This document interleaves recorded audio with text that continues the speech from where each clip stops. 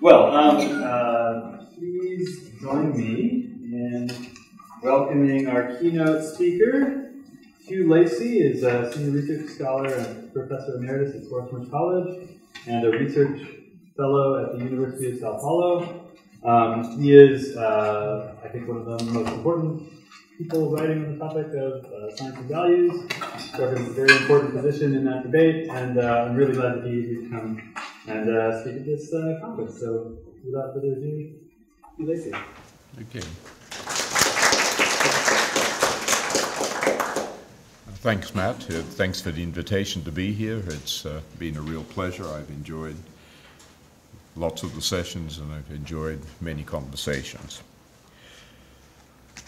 Today, there's pretty general agreement in the science values literature that although values often distort scientific activities by, for example, introducing biases and conflicts of interest, nevertheless they have legitimate, non-alienable roles within them. That still leaves plenty of room for controversy about what those roles are or should be, what values are actually playing the roles, and where within scientific activities, and whether other values could play them equally as well or even better, and about whether it is of the nature of science to reflect and strengthen certain specific moral and social values, such as progress. Now, I maintain that there are deep connections between adherence to substantive ethical and social values and how we think about scientific methodology and about what phenomena should be among the objects of scientific inquiry.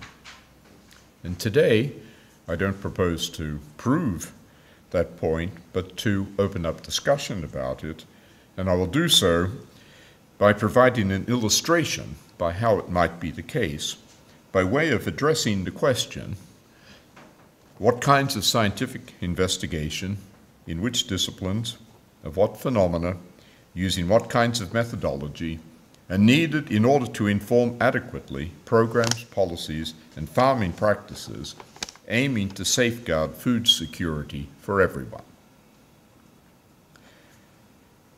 First, a few brief comments on science and scientific methodology, and then on food security. Science and scientific methodology. I take it that how science is to be understood is a matter of contestation. It is not, for example, inherent to scientific research that it be conducted in laboratories or by certified scientists from certified institutions, in which producing knowledge is thought of as an activity distinct and separate from the practices in which it may be applied, and in which knowledge is produced that credentialed scientific experts then convey to those engaged in these practices, for example, to farmers, prescribing how their farming practices may be improved. Scientific research is often conducted in this way, perhaps always so, when the aim of research is said to be to produce technoscientific innovations that serve commercial interests, which in this text I'll be referring only to the commercial interests of agribusiness. Agrotoxics and GMOs are among the products of this kind of science. Its methodologies are designed to investigate the underlying molecular structures of phenomena and objects, for example, of seeds and plants, their physiochemical mechanisms, laws expressing relations among quantities, and how control may be exercised and intensified by means of technical interventions. These methodologies dissociate from the context of the origins of the phenomena and from their uses and places in the life world. I call science that only uses such methodologies decontextualizing ones. They are used in disciplines such as molecular biology and biotechnology that inform high-input agriculture, and it informs many dimensions of today's dominant food system, which is structured by market-oriented industrial programs of food production and distribution and dominated by international agribusiness corporations. And the unfolding of this dominant system progressively leads to diminished space for other kinds of agriculture. The methodologies of decontextualizing science, however, do not suffice to produce understanding of objects that are inseparable from their context. For example, sustainable agroecosystems and their possibilities, and the ecological, human, social conditions, consequences, and risks of the commercial uses of GMOs, as well as of other phenomena where social structures, ecological and historical conditions, an impact on and contributions from human beings are fundamental. However, in science policies today, increasingly in mainstream scientific institutions, and certainly in commercialized science, science tends to be identified with science that uses decontextualizing methodologies. But science understood in this way cannot adequately address the question about food security. For doing so, for investigating food security involves investigating phenomena in the life world that are essentially contextualized. It should not be taken for granted that ready answers to it are available in mainstream science.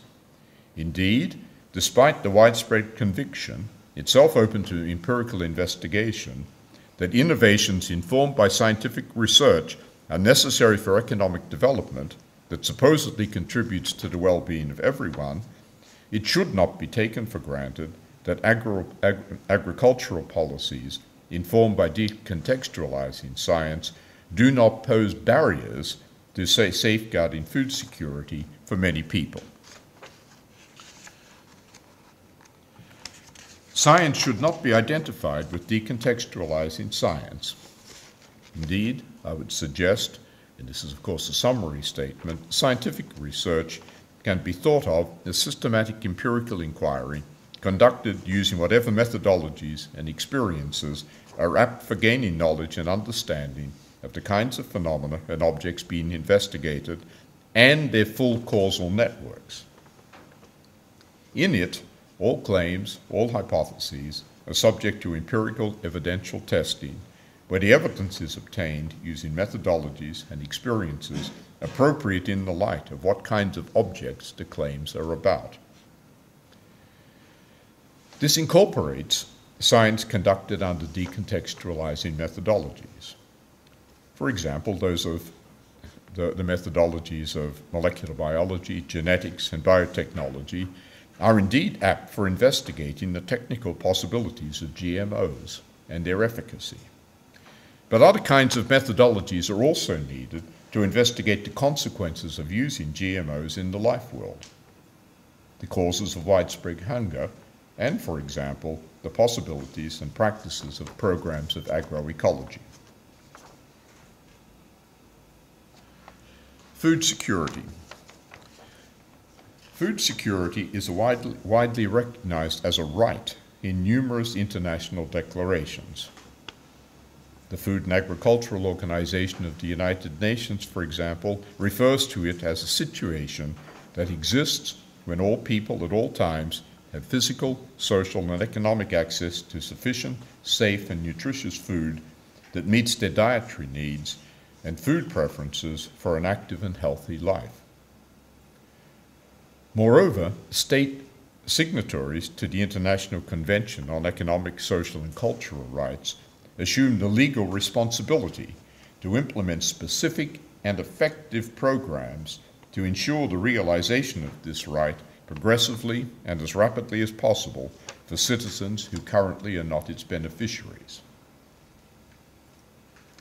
Identifying effective programs is not a matter to be settled by having good intentions, by believing that the only realistic efforts to solve the problem of food insecurity must involve techno-scientific innovations, or by what serves economic, corporate, political, ethical, religious, cultural, or personal interests. What is effective and what is not are matters to be appraised in the light of all the relevant kinds of empirical evidence. Evidence that the current food system is increasing production at a rate greater than population increase, for example, would not constitute compelling evidence that food insecurity is being diminished. Issues about the conditions of production and distribution, and how the product is used. Food for people, food for animals, agrofuels have to be taken into account. Relevant evidence would have to be obtained in systematic inquiry that addresses, among other things, the causes of prevailing food insecurity and how a program's likely effectiveness compares with the potential effectiveness that well-supported competing programs might have. Decontextualizing methodologies, and therefore commercialized science, do not have the resources needed for obtaining such evidence. The dominant form of the current food system is characterized by dependence on petrochemically derived inputs, mechanization, monocultures, hybrids, and increasingly by the use of GMOs, market orientation, and being dominated by large agribusiness corporations. It is not, in fact, securing the rights to food security for everyone. And evidence is accumulating that it is not doing so because of the functioning of some of its own mechanisms. The mechanisms derive from the system prioritizing profits and not the rights and well-being of everyone. More and more people are highly vulnerable to market variations and the shortages of food that can be caused by market-based decisions. For example, to grow crops for agrofuels or GMOs for export rather than foodstuffs for local consumption. People become more vulnerable often because they have been displaced from their lands and no longer able to produce their own food. And all of this is exacerbated by environmental and social disruption and the progressive elimination of the conditions for practicing alternative forms of farming. This rapid diagnosis of the persistence of food insecurity, of course, is far from the last word, and it is hotly contested. However, it is a matter that cannot be settled without conducting further systematic inquiry. But if the diagnosis is correct, however, continuing the dominance of the current food system would not only fail to solve the problem in the long run, and perhaps intensify it, but also leave without redress the current situation of food insecurity. But this situation requires urgent redress. Thus, it makes sense to secure spaces in which the possibilities of alternate food systems, which show promise of being able to implement and safeguard the right to food security more adequately, can be explored and their practices developed. I will now consider a specific proposed alternative food system, one that Dan mentioned this morning, based on the idea of food sovereignty. And then discuss the sort of investigation needed to compare its merits with those of the prevailing system. Food sovereignty is most associated with the movement Via Campesina, an international network of movements of family and small-scale farmers, and it has the support of a growing number of academic agricultural scientists, and it is growing in influence in the deliberations and recommendations of international bodies linked with the United Nations, such as FAO. Food sovereignty, looks like not everything fits in, sorry about that, but food sovereignty is the aspiration or value for family farmers and their communities, organizations and movements, in collaboration with other bodies and governments in their countries and regions, first, to determine the form of their food system and to control all aspects of its functioning. Second, to produce sufficient and healthy food in culturally appropriate and ecologically sustainable ways, normally in or near their own locales. 3, to utilize and develop agroecological approaches to production. 4, to protect farmers' rights to seed, land, water, and fair markets, as well as to strengthen their communities, livelihoods, and social and social and environmental sustainability. And 5, the one you can't see there, is for the development of regional, national, and international policies that would democratize the administration of food systems and produce further the realization of items 1 through 4. Now, before proceeding with the argument, I want to note that I'm speaking that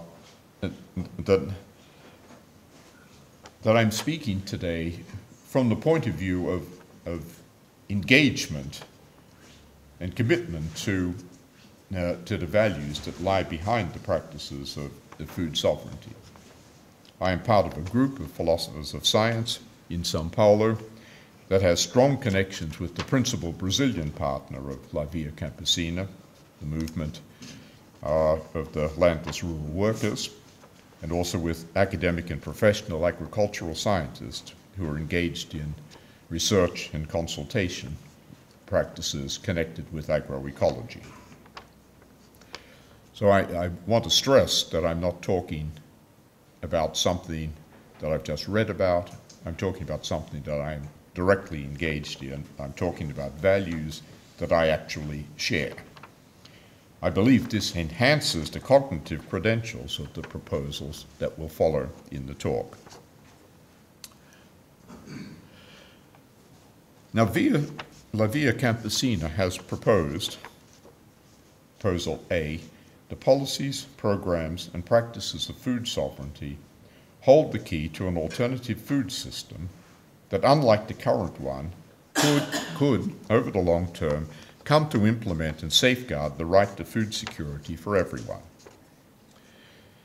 That claim, that proposal, presupposes a number of things that I think they'll become, I'm missing a bit here, but I'll pick it up later. It presupposes a food system could be implemented, and here's important, with a multiplicity of complementary, locally specific, locally chosen, locally directed approaches to food production at its core that would simultaneously be highly productive and nutritious foodstuffs, environmentally sustainable and protective of biodiversity. Strengthening of communities of rural people and the variations of their values and interests with place and culture. Applicable in context where the methods preferred by agribusiness have little applicability, and so particularly well suited to contribute to food security by ensuring that rural populations would be well fed and nourished and able to resist the further consolidation of current patterns of hunger.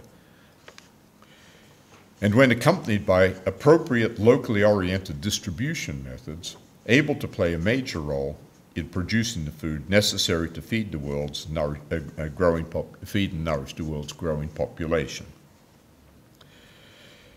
Now, that's a proposal or a claim. A is a hypothesis, if you like, and it presupposes B, which has a multiplicity of claims and hypotheses built into it. And it means that my first question, which I keep up the top now, that sound answers to that first question, Q1, would incorporate answers to the more specific question, Q2. What kinds of scientific investigation could contribute to producing knowledge that could inform the multiplicity of practices referred to in item B, and second, to appraising the potential for their development and expansion, and whether that expansion would be significant enough to provide support for item A. These are investigations of phenomena and possibilities in the life world. Methodologies appropriate for them involve contact with the practitioners of food sovereignty and the experiences of its practitioners. Consequently, investigators would need to be open to learning unfamiliar idioms and the possibilities that may be expressed in them, to be able to dialogue across cultural differences and to recognize that objects such as seeds and plants are simultaneously objects of many different kinds, whose possibilities cannot all be grasped within a single framework. There's no single framework that can capture the possibilities of seeds as objects that will grow into plants under certain conditions, and their possibilities as objects subject to intellectual property rights. I will also suggest, well, sorry, some things are being cut off, but I don't think any of it's too important. I also want to suggest that answering this question Q2 is reciprocally intertwined with the question, how can the encounter with the aspiration and practices of food sovereignty enrich the ways in which scientific methodologies are conceived and utilized? Defending and strengthening food sovereignty and enriching the ways in which science is conceived and conducted, I believe, go hand in hand.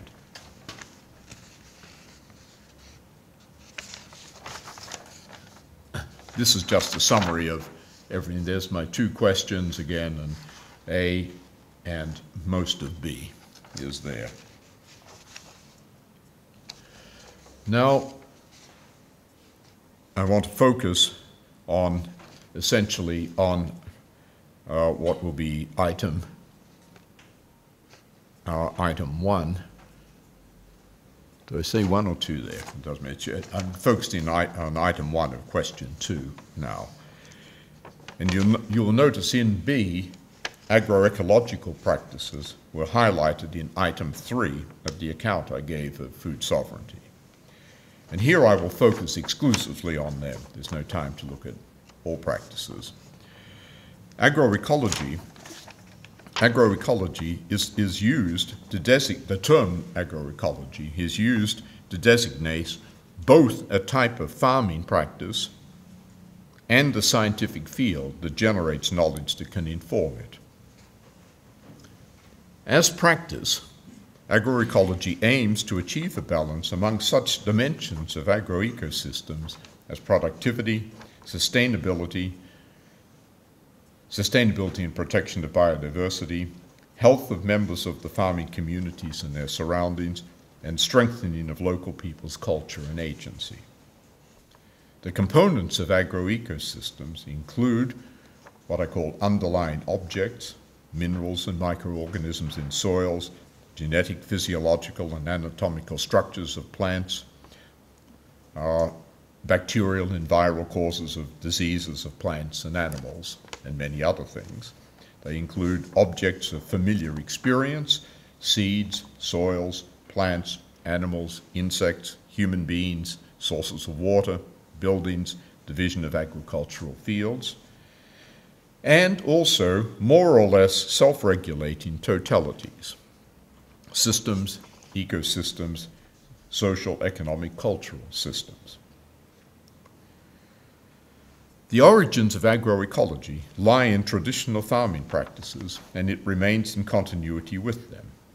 Seeds used in agroecology, for example, unlike in conventional and GMO-type farming, remain being both sources and parts of the farmer's harvested crops.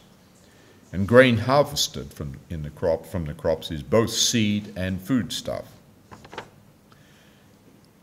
Crop plants grown from seeds selected in traditional ways and contemporary refinements of them tend to be integral parts of sustainable agroecosystems that generate products that meet local needs, and cultivating them is compatible with local cultural values and social organization. The seeds planted have been selected from crops harvested by the farmers themselves, for the most part, with procedures time-tested to nurture biodiversity and to produce new varieties that are suitable to grow in unfavorable soils, for example, excessively dry, mineral deficient, nitrogen depleted, waterlogged ones, and so on, and also in new and changing environments. Sometimes the effectiveness of selection methods is improved by techniques developed in the course of farmer-science collaboration. There is the so-called participatory breeding of crop plants that has enabled drought-resistant varieties of maize to be developed in certain parts of Brazil using traditional methods of selection aided by techniques of genomic analysis. This is the so-called marker-aided selection that Dan talked about this morning. Agroecology as science investigates the agroecosystems in which agricultural production and the distribution of its products takes place, their components and the possibilities they engender, often with the goal of informing improved methods of agroecological practice. The methods of agroecology need to be able to deal with all the components of agroecosystems and relations among them. And so it is essentially an inter- and multidisciplinary field of investigation.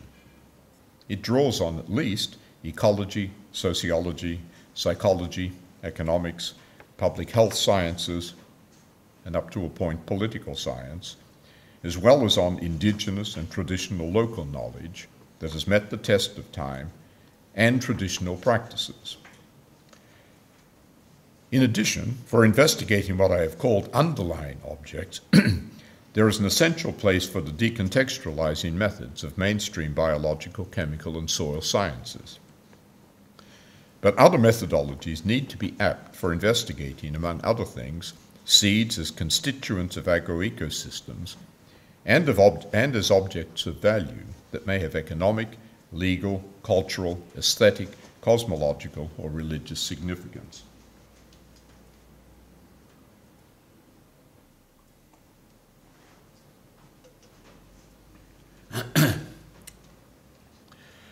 The results of agroecological science are represented in organized bodies of knowledge, explanations, and encapsulations of possibilities. They include both generalizations and what I call local profiles. Generalizations about the tendencies, functioning, and possibilities of agroecosystems, their components and relations among them.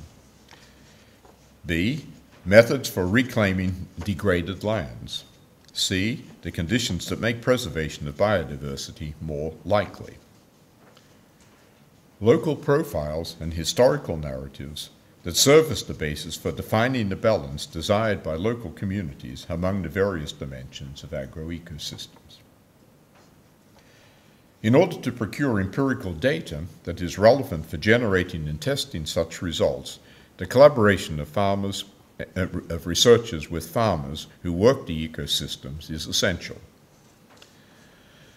Farmers with their experience, their practical and observational skills, and improvisational experimental attitudes typically have a more complete grasp of the agroecosystems in which they work, the variety of their organic and inorganic components, their spatiotemporal varieties and variations in histories, of the practices that can be sustained and that maintain biodiversity in them, as well as of the interests, capabilities, values, and aspirations of the people in them, whose values and cultures are to be strengthened.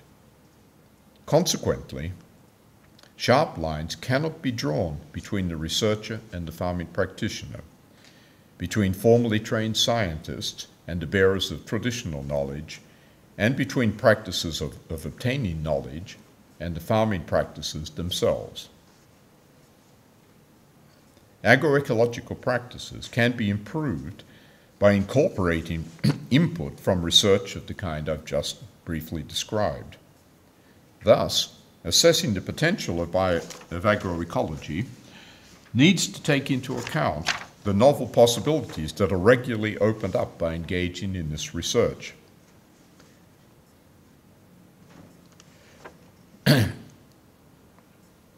Now, before proceeding to deal with the second item in my question 2, it'll be helpful now to have a fairly brief look at food sovereignty as a value and the values and its associated, the values that it carries within it and some of its associated values.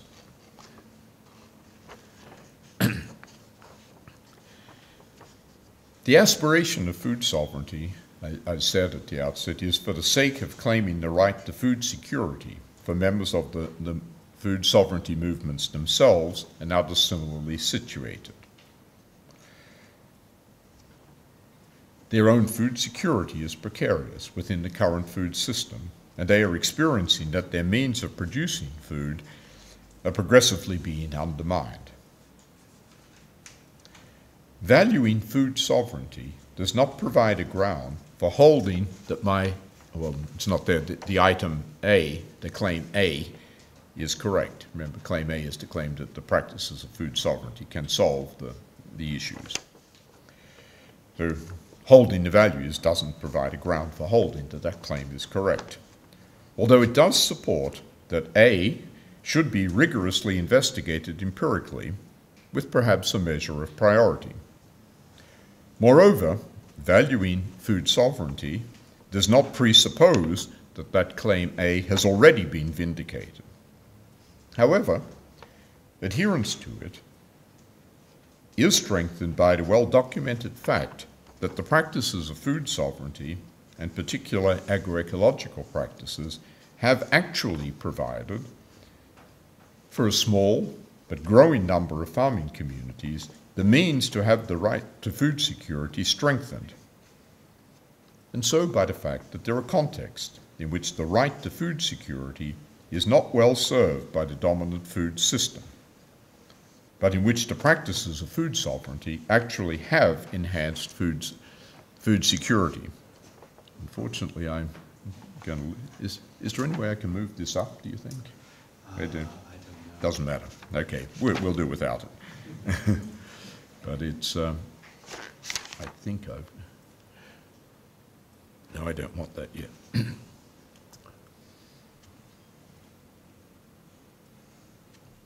Let me just try.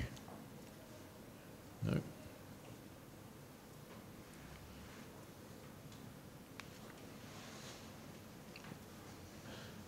I'll stay where I am. Okay.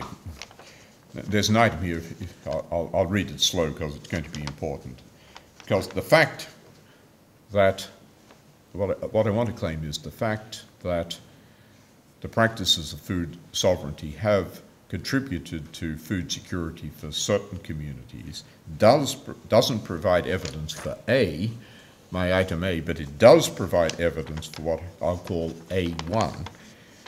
That is, the potential of the practices of food sovereignty to provide means for redressing food insecurity may be developed and expanded more extensively than it has been to date,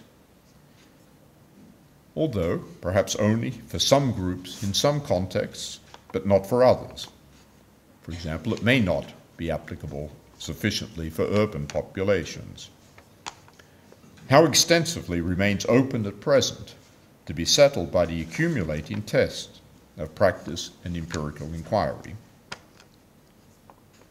Now that item A1 that I claim is supported provides a reason for adhering to the aspiration of food sovereignty and for attempting to develop and implement its programs and practices and to investigate the conditions, if any, under which the trajectory of development from A1, currently achieved successes, is moving in the direction, the conditions that would facilitate moving in the direction of A being applicable for everyone. Okay? It's established that food sovereignty satisfies food security needs for some communities. They can be expanded. Can they be expanded to cover the food needs of everyone? That's the claim of item A. That's what needs investigating. What are the conditions that might facilitate that movement from A1 to A? To identify what these conditions are, it is important to recognize that although aiming for food security is indispensable to it, the aspiration for food sovereignty does not derive simply from means-ends considerations. This is very important. Food sovereignty is enmeshed in a more encompassing set of values that I call, I think that's here,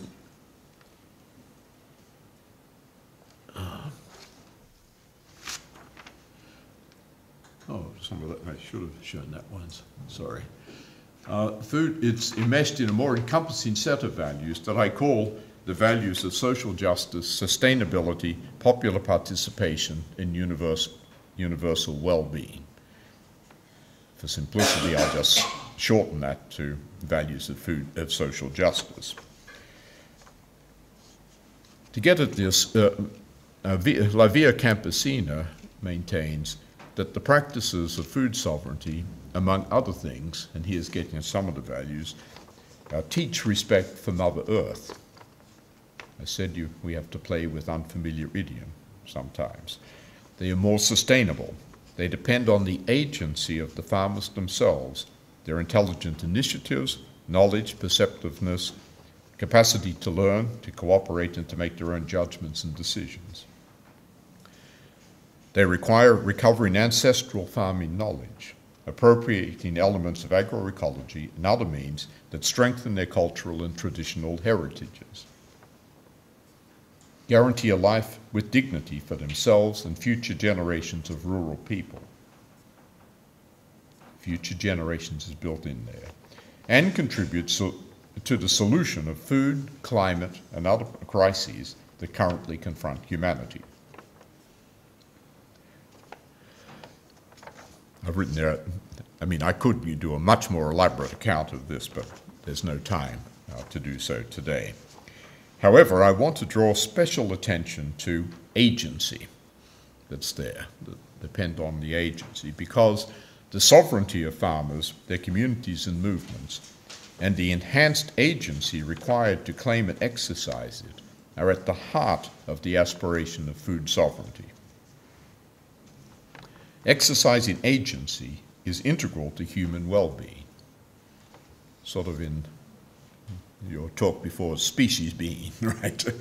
It's integral to human well-being. Human beings are agents, beings with capacities for self-consciousness, self-reflection, and self-determination, and for acting according to their own reflectively endorsed values and the goals and ideals they inform, and their own intelligent assessments of current realities. Agency, I believe, is the distinctive human capacity shared by all human beings. For its effective exercise, however, certain conditions are required. It can be enhanced or diminished by people's relations with others and their places in social institutions, and by the relations they are able to maintain with the natural, biological, ecological environment. Effective agency is intertwined with environmental sustainability, particularly when we think about future generations. And it and the relations of solidarity mutually reinforce one another, so that agency is enhanced in vital communities. It is diminished, on the other hand, where dominant social institutions structure a society so that many people are excluded from roles in decision-making and from having secure access to the conditions needed to maintain well-being. Diminished agency is linked with the sense of being powerless and helpless, subject to the pushes and pulls of forces outside of one's control and often understanding, where one's own perceptiveness, values, and agency can play little role in the unfolding of one's life and habitat.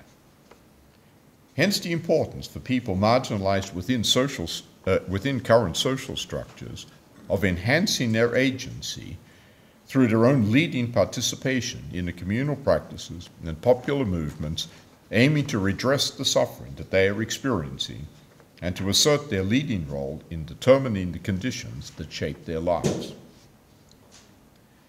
The values of social justice, therefore, are incompatible with the values that are embodied in the institutions of capital and the market, that are widely held throughout the world today and embodied in the dominant food system.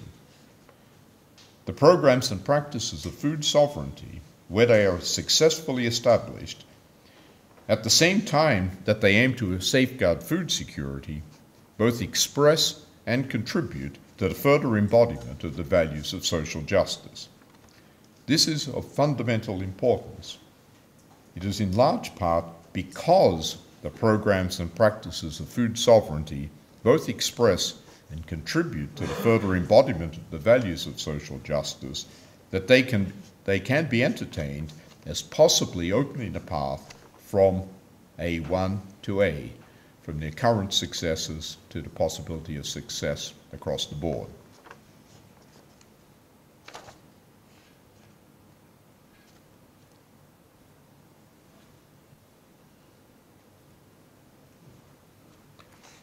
That's just a summary of my questions in A and B. I'll just leave that there for the moment.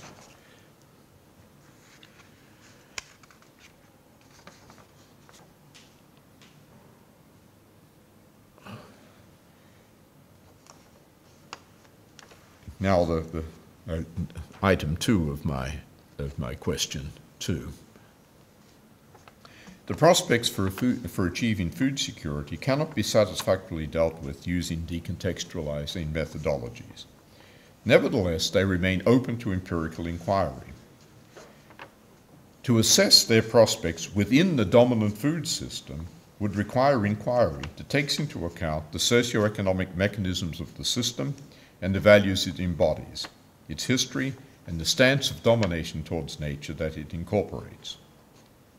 To assess the prospects within the context of the programs and practices of food sovereignty would involve first assessing whether available evidence supports not only A1, but also the absence of significant limits to the effective expansion of the practices of food sovereignty. And second, identifying the socioeconomic conditions that would have to be established in order to take significant steps from A1 towards A. One certainly cannot rule out at the present time, A, that research will show that conditions, for example, labor intensiveness, needed for agroecological farming and the distribution of its products, for example, markets, cannot be created on the large scale that would be needed to supply sufficient food for large cities. And B, that the multiplicity of complementary, locally specific, locally chosen, locally directed approaches referred to in item B, that it may include among its components some elements of conventional and GMO-intensive farming. When I talk about this multiplicity of methods, I like to talk about the space of agricultural alternatives, the range of possible approaches to agriculture. So that term, the space of alternatives. And we also can't rule out that in some societies,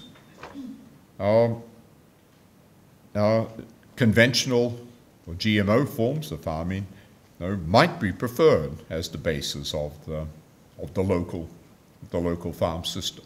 That's certainly not ruled out a priori in this mode of thinking. It is up to democratic decision-making, and democratic decision-making might, in certain societies, such as our own, might make that kind of choice. I should mention that in addition to agroecology, other components of the space of alternatives, or in addition to agroecology and conventional and GMO methods, other components of the space of alternatives include organic, subsistence, biodynamic, permaculture, ecologically sustainable, the system of rice intensification, indigenous approaches, and many others, including some that are adapted to urban environments.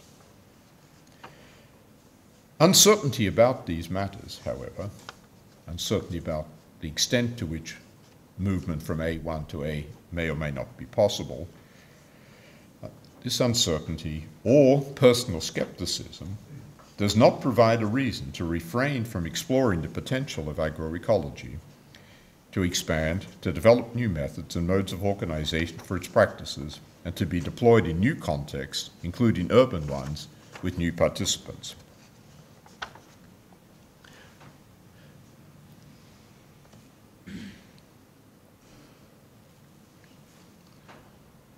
Is that right?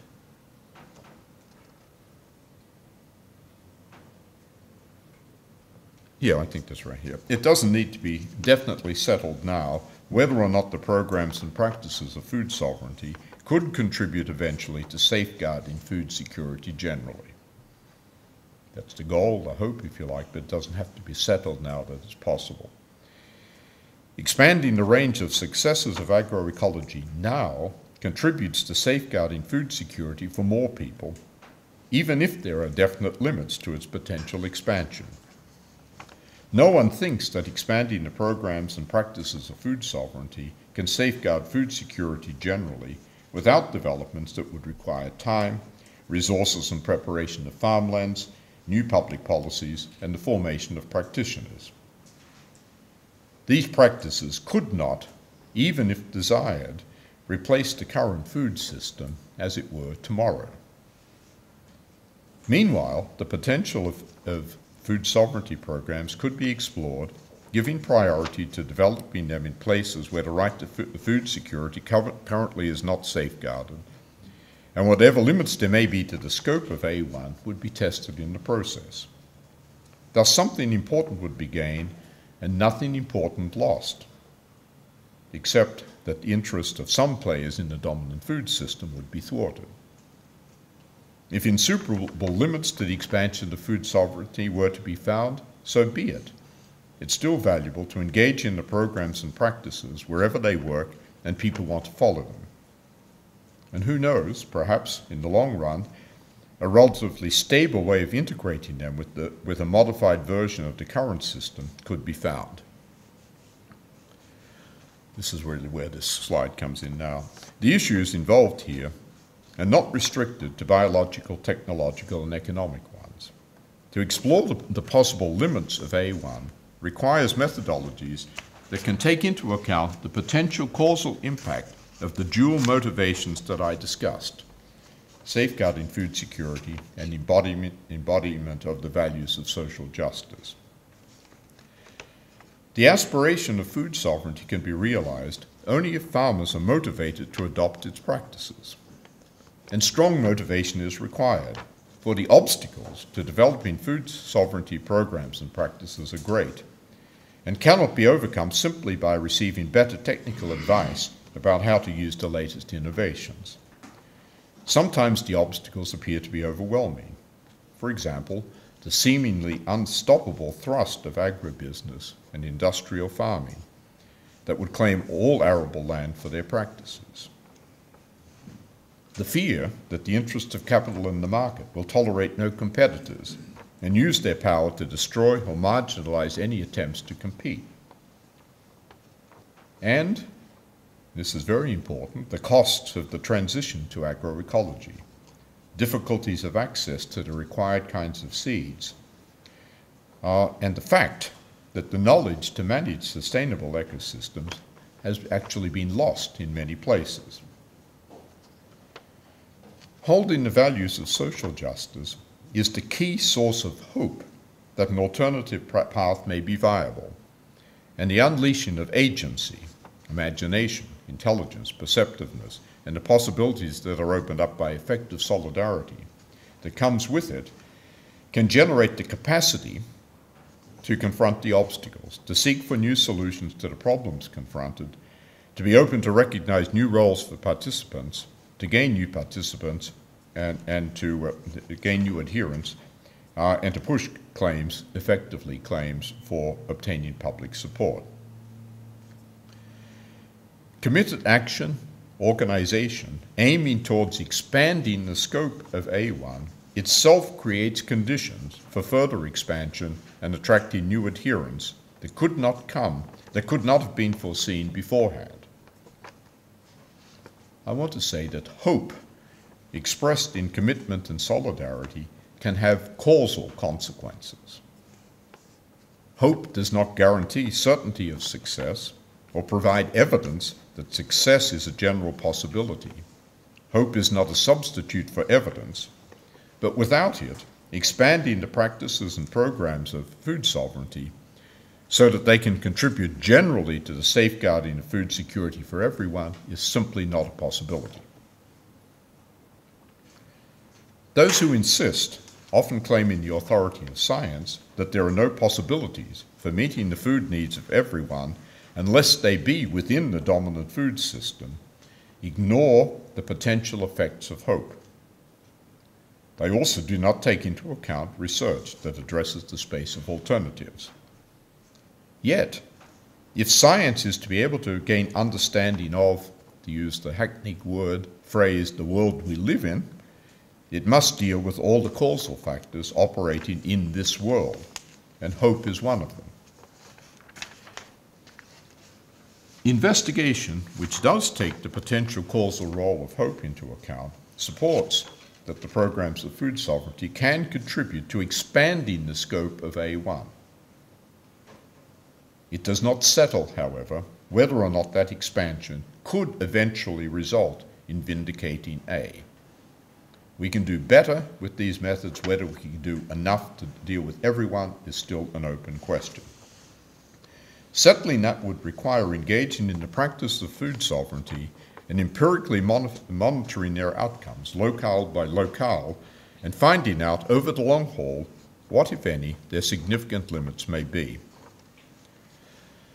No doubt, many in the scientific mainstream would not consider investigation of that kind a high priority. The proponents of food sovereignty, however, see themselves as confronting the choice, either to be resigned to a life marked by food insecurity and not shaped by the values that their agents hold, or to engage in the struggle for food sovereignty. I'll repeat, holding the values of social justice does not guarantee that the practices of food sovereignty can result in abolishing food insecurity for everyone, but it can nourish the hope and the committed action that it engenders that is a key causal factor in expanding the applicability of food sovereignty. Now, to conclude, I did have some other stuff I didn't think I'd have time for, and I don't, so.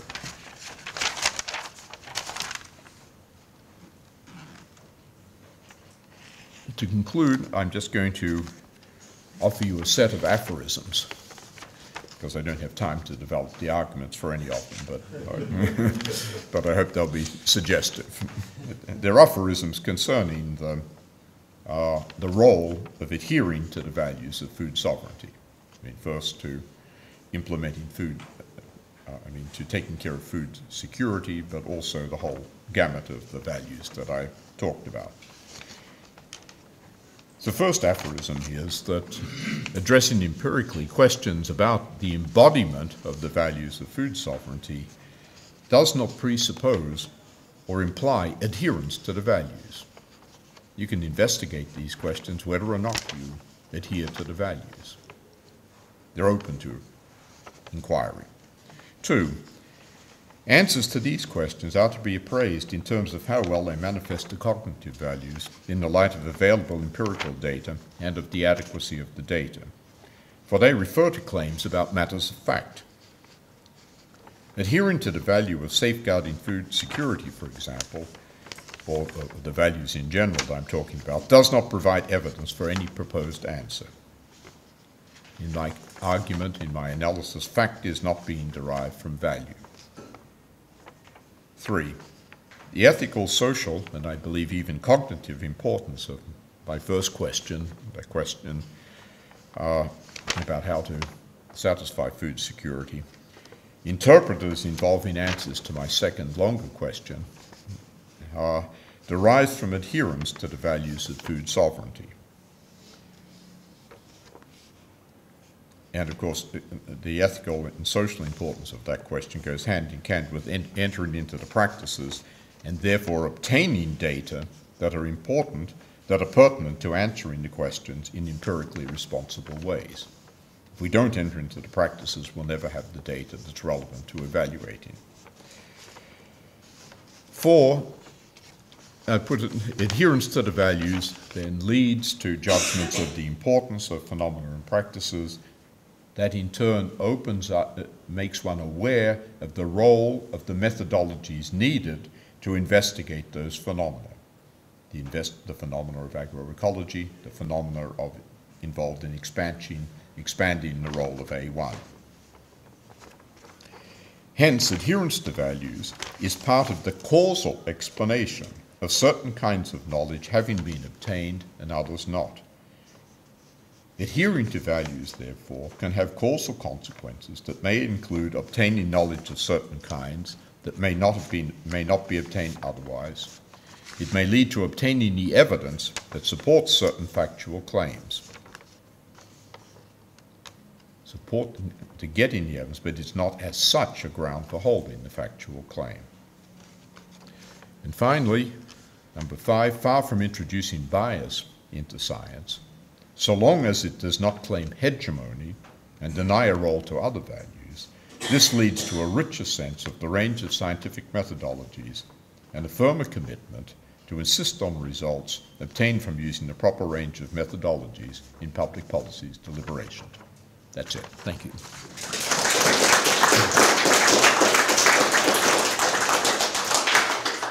Okay, questions for Lacey?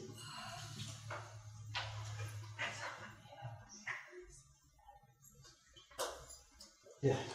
Yeah, I think that at one point in the presentation you said that food sovereignty might operate on like non-market principles. And I was wondering if you could just give some details about those alternatives. Right, yes. Well, I mean, it doesn't mean there won't be markets. I mean, Sure. Stuff has to be sold and so on, but the emphasis is on the locality. I mean, to the extent possible, and sort of standard notions of agriculture for exporting and so on, are secondary. I mean, yes, if you grow a lot, you may, under certain conditions, sell it elsewhere. But the emphasis is upon the local, so that first of all, it's communities feeding themselves, not having to buy food. Secondly, selling it in the local neighborhoods. Things like, some of the practices are becoming common in the United States, like community farmer relationships, and having farmers markets that sell to specific communities or producing food in ways that for certain groups that's been worked out in advance. It's not, this is the one part of the practices that I'm the weakest on. I should point out, they're very important, but the groups that I've seen with, their products, it's this local emphasis, the local market.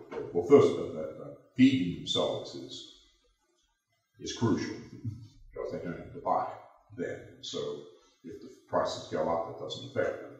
That's crucial. The other thing that's becoming much more common is entering into agreements with contracts with governments, local, state, and other, to provide food for public institutions. Like food for schools will come from them, the food for prisons will come from hospitals and things like that. So that this has the advantage of there being guaranteed markets, so they're not susceptible to the same volatility of market variation, and lowering the prices when there's lots of stuff and things like that.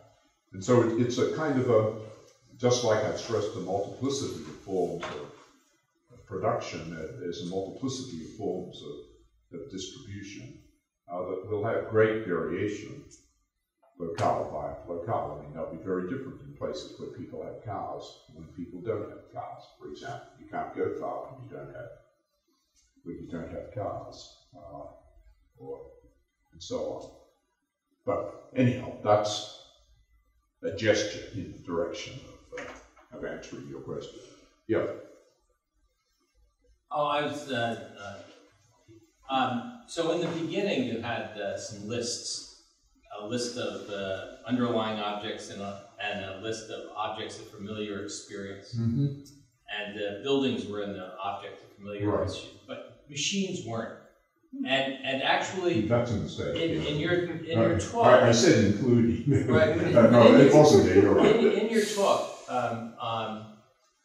you don't say a lot about the impact of machines and technology on the possibility of food sovereignty. And so if you think like of kibbutzim in Israel, that's sort of the practice that they have, but it's a very high tech situation, and so whether or not different places can achieve this is very much maybe linked to technology, and those technologies are part of the way they develop are often part of decontextualized science, which is then imported and then tested out in context. Oh, no, so could you talk about that a little bit? Well, first, I did want to. I think I said that didn't emphasize that decontextualized science can't be ignored. It's part of the mix of methodologies needed, partly for the reason you just stated, which I'll come back to, and partly because many of the objects in agroecosystems we would know about viruses and bacteria, so on, but for decontextualized science. So this isn't an argument against decontextualized science, it's an argument for locating it in a bigger framework. But you're right, I didn't mention machines, and that actually is a misleading omission, because for the reasons you just stated, that's important. And I was going to say in the previous talk, when there was discussion of intermediary technologies, in Brazil, there's a movement called the movement of social technology, and they've had an enormous discussion about the issue of intermediary technologies and high technologies, and the point is, yes, that small tractors are important in certain circumstances, but so are the things like the enhancement of selection processes using genetic markers and so on, which is very high-tech kind of thing. Most agroecological communities that have developed a bit have solar panels, producing electricity. It's very high-tech.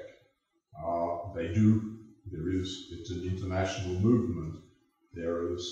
Communities have their computers. You can't have international learning without some means of, they can't get in airplanes and travel places. They don't have money for that, but they can do these things. But what's important here, so you're right, these are a product of decontextualizing science, and I don't want to diminish that, and it was a lapse that I didn't mention machines. What's important to him is control.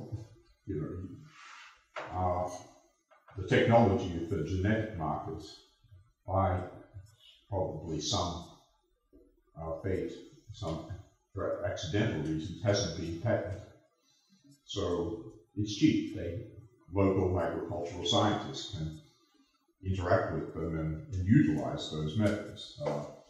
Whatever one thinks of GMOs, you can't use GMOs without being in relationship with we're dealing with intellectual property rights of various kinds. Local control is not possible when there are those sorts of things. So yes, that's important. But on what the limits of that, we'll find out as time goes. But then there are other kinds of machines.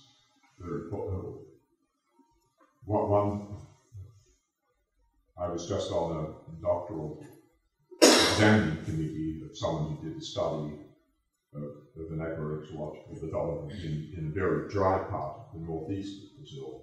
The crucial component of the thing were underground,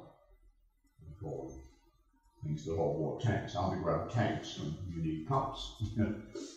Machines, without a certain kind of modicum of machinery, these things don't function. So your point is well taken, and I agree. Yeah. So there have been some scholars recently that argue that the agricultural revolution was in fact something of a disaster for human beings, right? It brings on famine and ill health and standing armies and things like that. So I guess I have two questions. One is, why should I believe that this mode of production, right, this sort of set of technologies will engender a better set of values than the available alternatives? But second, if I'm going to cast my eye back over history and sort of decide where I'd like to live, I mean, somebody might say, why not go for more nomadic techniques? Why not sort of return to a hunter-gatherer lifestyle or something like that? Certainly we'd see equality, we'd have local control of conditions and things like that, and probably we could better counter something like population growth using such a method. Well, I don't want to a priori rule anything out. I mean, because local control is the key to thing, and if in certain regions decisions were made of that kind, it would be consistent with it. It's unlikely, in my judgment, because again, like it or not, the world has moved on. Most people live in countries that have governments, and governments are not likely to go along with practices that don't contribute to, for example, provision of food that's sufficient for the whole country and things of that kind. But it's important not to rule out. Maybe there is one big debate that's happening in Brazil concerns the role of indigenous peoples' work in the Amazon region, and there's very good evidence that the Amazon, where the indigenous people work it, is much more sustainable. There's much greater biodiversity in it than in other regions, and so it is important to incorporate certain traditional practices and to maintain, because they're doing a role that's really crucial in serving the role of keeping the forest, today. But this to me is a case-by-case kind of thing, and these people, in turn, the native peoples who are working the forest, they have cell phones in their pockets. Also, modern technologies are part of the environment that they're into now, and I don't think it's likely that they don't have. It's not a necessity for them to have a cell phone. It's a convenience. They chose to do so, and so. So my answer really is, some specifics I can't see how there would be any role for them, but I don't want to bring any a priori judgments into that, because I don't know. It's for local control and not certainly not for people from the first world to figure out for the people there what would be the better way. The better way to do things, and even something like population control. Obviously, there is a population problem. That's perfectly clear that there's not a population problem in the Amazon, and we don't need to introduce practices to take care of that. And I was worried that the introduction of traditional farming practices tends to grow families quite large, right? Because you need additional children because of all the labor involved. So my concern was, actually, if we move to the kinds of practices that you were talking about, we have less efficient modes of production, more need to create children, right, to work the land. And so why would we have less efficient ways of production? Because traditionally, one of the because traditionally agriculture has grown population at twice the rate of nomadic communities. Agriculturalists have children every 4 years by necessity because they have to maintain standing armies and they have to have additional labor to work the land that they make use of. Right, but not all countries have standing armies. And those that do, I mean, certainly the Brazilian army doesn't draw much from the agricultural sector. It draws from the... I was just talking about traditional modes of yeah, but we're not talking about... Agroecology is not a traditional mode. It's a highly modern mode of production that has its origins in traditional things, but it's developed and incorporated all sorts of teaching, including the results of research. And even labor intensive. It's certainly labor intensive. Look, in the United States, think of the unemployment. Why are people worried about labor intensive? Things being labor intensive. It would be great if we had more of them in this country. I mean, it's and that's not the population problem. I mean, there were people who were working in this country 7 years ago who aren't working today who want to work. I mean, we're not producing for him. One of the fascinating things in this thesis I examined, one of the people in the community were talking about what were the advantages of agroecology. One of the advantages was precisely that it's labor intensive. Why? Because that means that their children could stay there, work, and not have to go and live in the slums in the city and live a miserable kind of life. So what from one eye sort of looks inefficient, in fact, when we have the attitude of developing institutions for certain human well-being and the species being that we have it for that and not to serve efficiency as defined in economic terms. This is highly efficient. I mean, more people the slums of the big cities are awful places to live, and there's a lot of unemployment in them, and the employment that there is awful in most of the time. Working collectively in these projects is a much richer way of being, particularly when it's being done in an environment where, if I put it, intelligence is being cultivated, where people are understanding the whole process in which they're involved, reflecting on it, experimenting with it, developing in new ways. It's an occasion. I mean, it becomes a mode of life that has a human richness to it, even if it is economically inefficient. But it turns out it isn't economically inefficient, at least at the scale it's developed so far.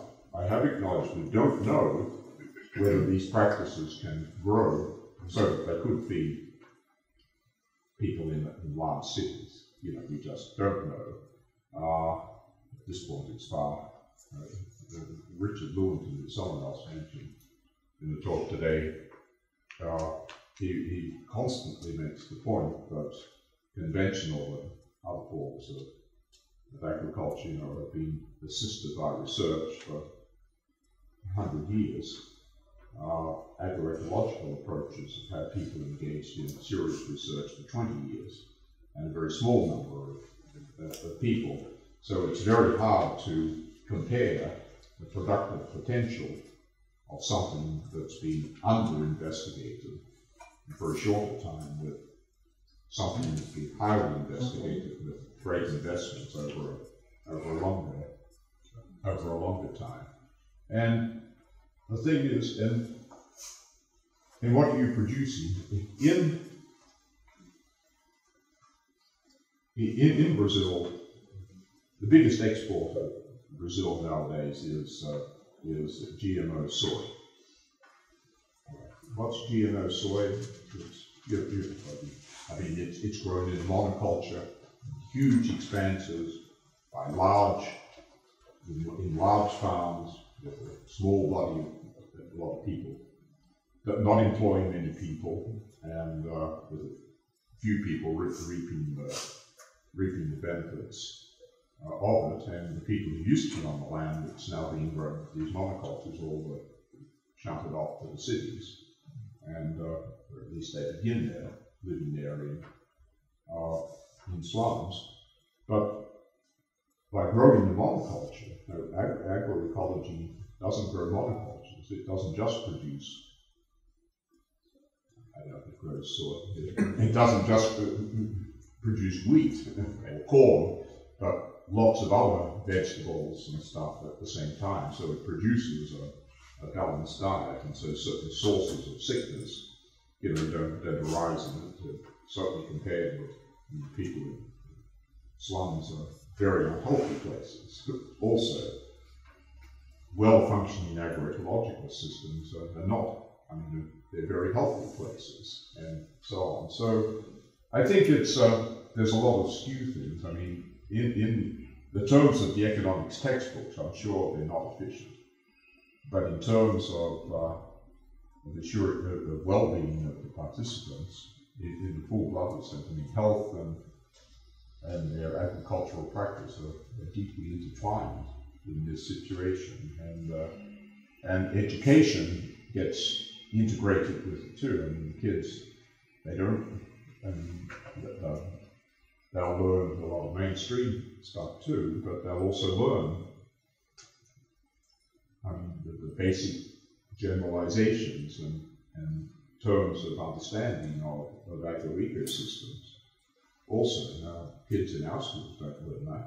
No, So it's hard to make the comparison. But I go back to the fact that the people who are deeply involved in this, the people who are doing it, are the ones, they have the choice. It's this or resignation to a life that has no hope in it. I mean, that's what it is. So from their point of view, and so from the outside, if someone says, "Oh, look, I'm not convinced that this is going to be efficient," and so on, and I'll vote against. I mean, I'll be against governments giving support to it and so on. This is actually to be creating furthering the conditions that drives more and more of these people into wretched conditions and removes conditions of hope. And that's why I stressed hope. It's a major variable in the activities in the way these movements unfold. If that went away, there's no chance. Eric. Yeah, just a quick question with respect to your question 1 on your slides. I like the point that you make that effectiveness has to be assessed in light of all the relevant evidence, and so you're going to have a myriad different methodologies to assess this any particular question, like GMO or something like that. So what you get out of that is this really helpful sort of synoptic perspective on effectiveness. But there's a cost as well. The cost is this sort of difficult question of how to combine these very, very different sort of ways of engaging with the world. So you have a taxological way of engaging with the world, and there's an ecological way of engaging with the world, epidemiological ways, and farming ways to engage with the world. And you're saying, well, you've got to assess effectiveness based on all of these. I was just wondering if you have any particular thoughts or recommendations about the nature of sort of aggregating evidence, whether evidence ranking schemas or some people are really prioritizing randomized controlled trials or these sorts of things, but is a difficulty that arises with the breadth of your recognition. Right.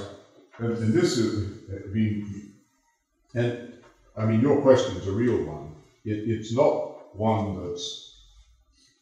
that's directly confronted, because none of these movements have any near enough power to be integral parts of policy formation where you have to make decisions about putting stuff money here or there and whatnot. But that doesn't mean it's not a real question. But I do want to stress that, but of course, when there are multiple criteria and when you have multiple goals, there are going to be trade-offs. And there will be different trade-offs in different societies. I mean, different communities will want to trade things off in different ways. And so somehow the management of it all, the larger scheme, has to be compatible with that. And so I often think that, I don't, probably some of you are familiar with this, but it's a way of getting at. There's a traditional Mexican way of growing corn. Corn, beans, and squash are grown together.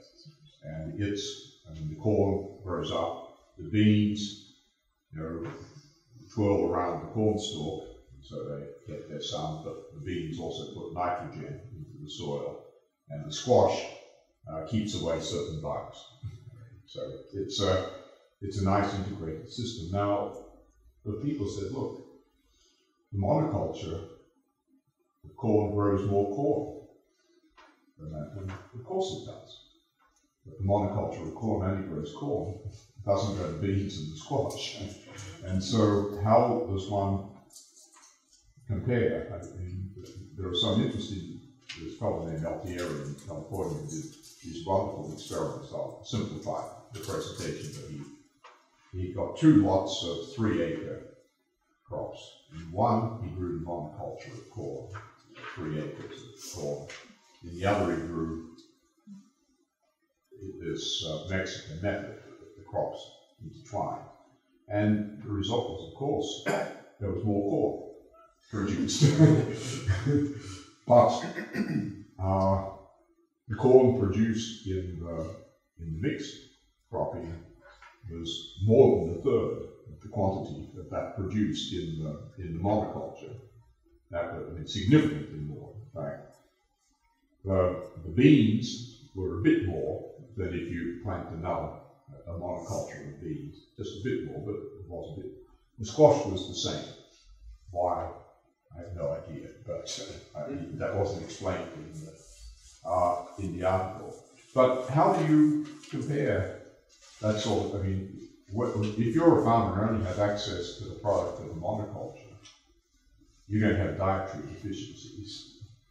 When you have multiplicity of stuff, that's going to take care of things. So if you have a defective diet, you're likely to have medical attention.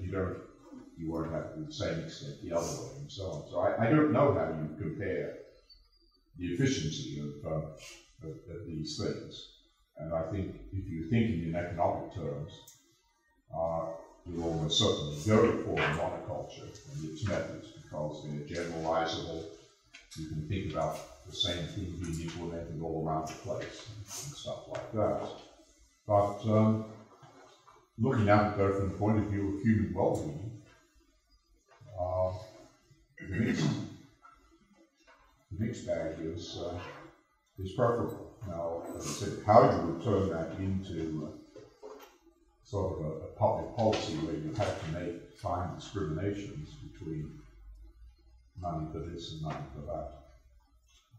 I don't know the answer for that. So again, I see this as a problem that when scale gets high enough, it will be involved.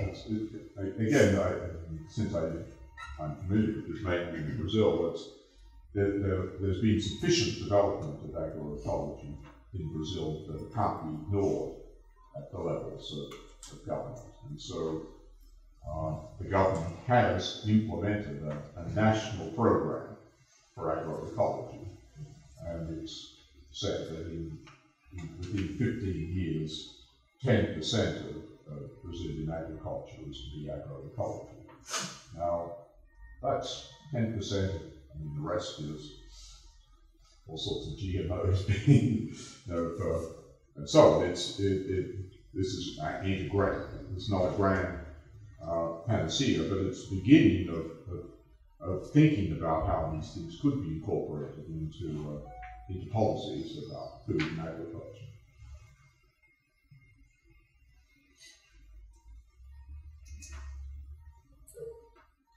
Okay.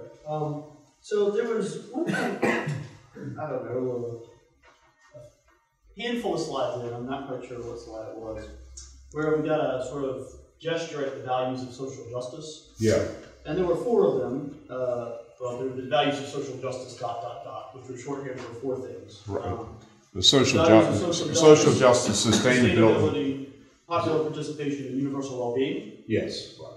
Now, it seemed to me, putting on my moral philosopher hat, that some of these were just instrumental to others, some of them were intrinsically valuable, some of them were probably parasitic on the other, and I was wondering, and you said, well, I don't have time to spell this out, but I was wondering if I could just offer some time to spell out a little bit more what you have said, because, yeah, one way of thinking of it is sustainability might only be instrumentally valuable to, say, well-being, or social justice, right? Mm-hmm. Maybe so too, depending on your theory of democracy, political participation might only be valuable at getting at well-being or something. So I just was curious.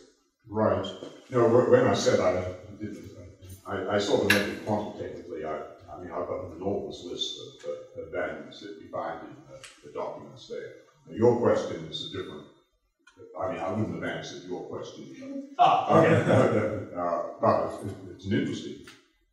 It's an interesting question. And see, I mentioned that food security was sort of, as it were, the starting point, but at the same time, the whole thing isn't just means ends. It's not just what means to this. It gets sort of intertwined in this.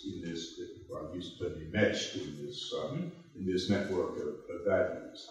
And within the network, yes, some will be, if you like, more fundamental than others. On the other hand, I think there are much more complex dialectical relations that happen too. You take sustainability, for example. Now, sustainability is instrumental for maintaining land that we use for food production over generations, for example. So it's instrumental for food security.